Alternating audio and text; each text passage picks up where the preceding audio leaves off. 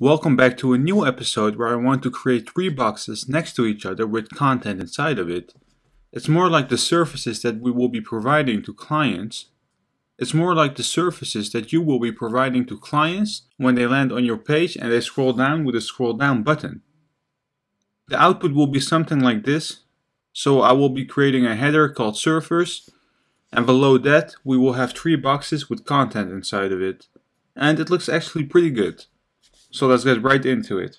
So let's go to our index.html, and right below our content background, let's create a new div. Let me scroll down a little bit. Let's create a div, and I want to give it an ID. So hashtag introduction-section. Let's hit tab, and let's hit enter. Inside my div, I want to create an h2 because we already have an h1 on our background. And since the h1 is unique and can only be used once on a website, we need to create a h2. In between my h2, I want to write down services. And below my services, I want to add something which is called an HR. And this is something that we haven't talked about, and this is used to separate content with a line.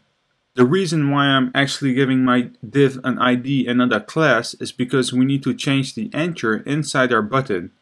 Well, inside our scroll down button. So in our href, let's write down introduction-section. Let's check the output, and well, this doesn't look good, but you can actually see what an HR is because it's our line right below our services.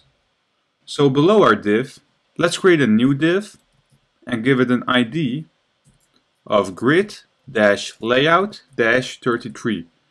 And the reason why I'm calling it layout 33 is because I want to create three boxes inside a 100% width. So we have three boxes of 33%. So let's hit tab, enter again. We want to use a grid layout, so we need to create divs right inside of it. And the first thing that I want to add is a font awesome icon. Let me zoom in a little bit. So let's go back to the browser. Let's write down font awesome.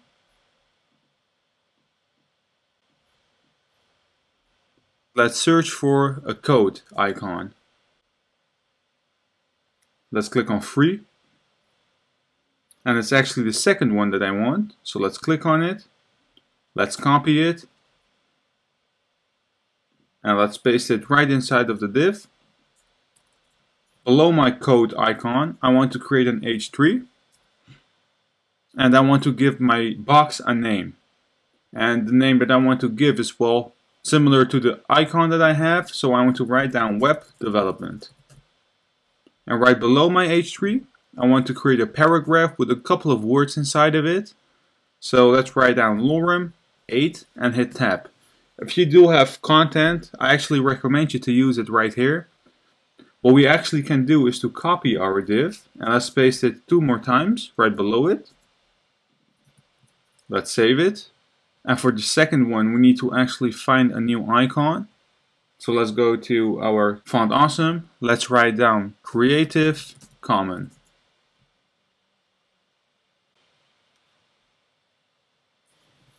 Let's click on the comment plus. Let's copy the icon. And let's replace it with the code icon of the second one. Let's change the content inside web development to brand identity.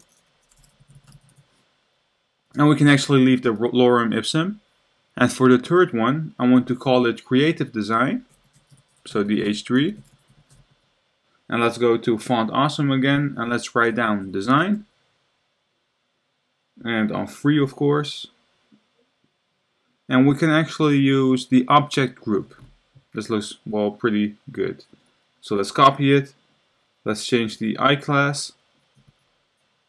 And let's save it.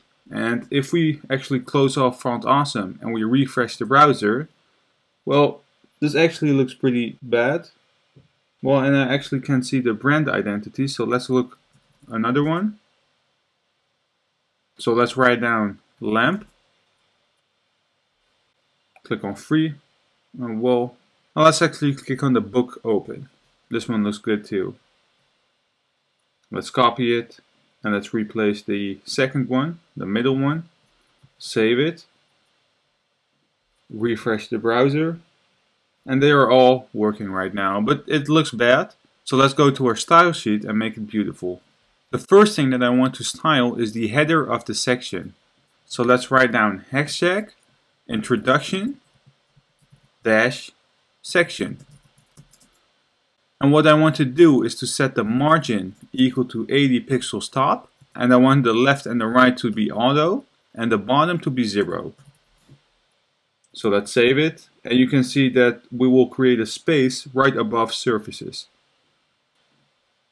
What I also want to do is to text align everything in the center. So let's save it. And I want to style my H2, so the surfaces.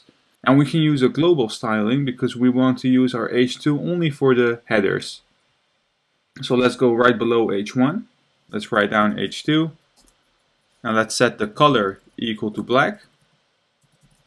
And let's set the font size equal to 42 pixels. So save it, refresh the browser, and this looks already better. Now for the HR, which is a line, which you actually can see, but it's well across the page right now. So what I want to do is to go right below my H2, write down HR.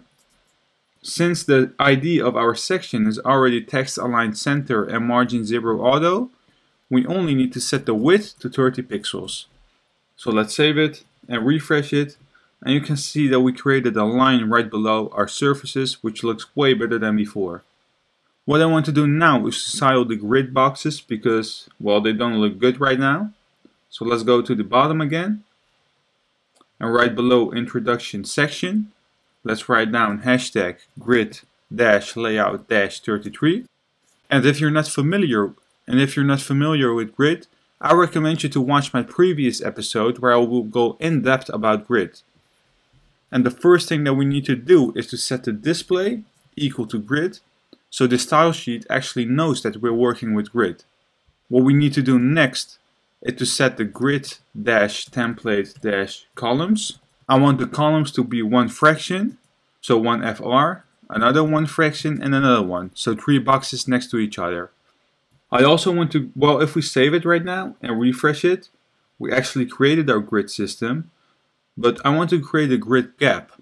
So right below grid template columns, let's write down grid dash gap and set it to 3 EM. And I also want to set the width equal to 80% because right now it's aligned to the left and to the right. And I want to set the margin equal to 0 auto. So 10% left, 10% right.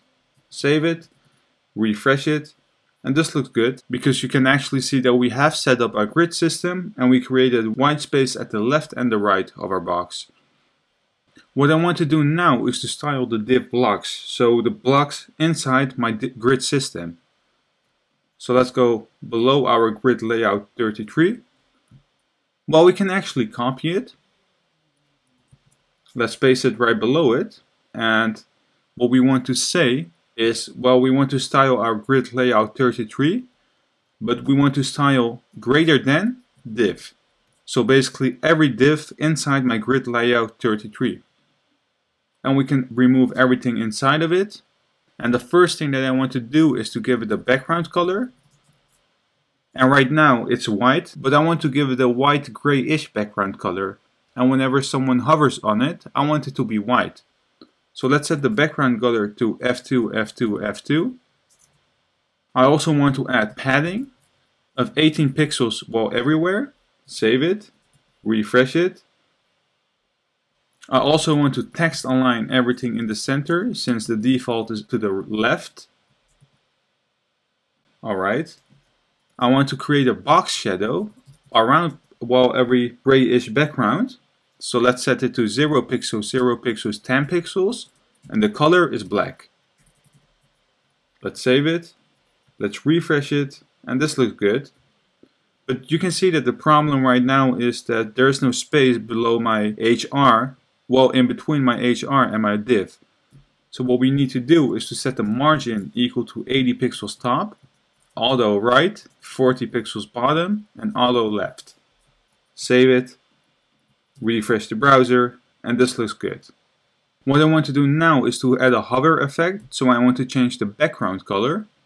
And again, we can actually copy this one, we can paste it, remove everything inside of it, and after the div, we need to write down colon hover. The first thing that I want to add is a transition, because I don't want it to pop up immediately, of 0.25 seconds, and I want it to ease dash in. And whenever someone hovers over it, I want the background color to be white. So let's write down background dash color, and the color is hashtag FFF. Save it, test the output. So let's hover over our box, and you can see that the background color changes to white. What I want to do now is to style the content inside of it. So let's go to our index. And as you can see, we have a class fas, another one which is called fas, and a far. And what we can do is something that I actually haven't showed you before, is, well, to go to our style sheet. And let's write down hashtag grid dash layout dash 33 space. And we want to style, well, punctuation mark fas, comma, punctuation mark far. And what we're basically saying right here is that we want to style the fas and the far inside the grid layout 33. So they're basically getting the same styling. So let's add curly brackets. And the first thing that I want to say is that the color is equal to 666,666, which is gray. And I want the font size to be 50 pixels because they're pretty small right now. So let's save it. Let's refresh the browser. And this is actually what we want. Now for our web development, brand identity, and creative design, we can actually create a global styling right at the top again. So right below our H2, let's write down H3. And what we want to say is that the font size is equal to 20 pixels. And we want the text transform to be uppercase. So we want all the letters to be uppercase. And for the paragraph, well, we actually need to go to the bottom. So right below grid layout 33, let's write down grid dash layout 33 and the paragraph. And we want the font size to be 16 pixels and we want the color to be gray as well. So let's save it. Let's refresh the browser. And we're actually done right now. And in my opinion, the output looks amazing. What I want to do right now is to add, well, a new div. So let's say div hashtag test. Let's save it. Let's go to the style sheet and let's write down hashtag test. And let's set the height equal to 1000 pixels. Save it. Let's refresh the browser. And you can see that we actually can scroll down. But what I want to show you is that, well, whenever we click on a button, we will be redirected to surfaces. But the problem is that the margin is right outside of surfaces. So instead of saying margin, we actually need to add padding because padding is right inside the H2 element. So let's go to the style sheet. Well, we actually need to go to our introduction section and let's set the margin of top equal to 0. And let's set the padding equal to 80 pixels top and the rest is 0. So let's save it and refresh it. And what we can do now is to click on the button. And you can see that we will be redirected to the padding and not to the margin. This was it for this episode. And in the next episode, I want to add a video inside my page. If you do enjoy my content and you want to see more, leave this video a thumbs up. And if you're new to this channel, please hit that subscribe button.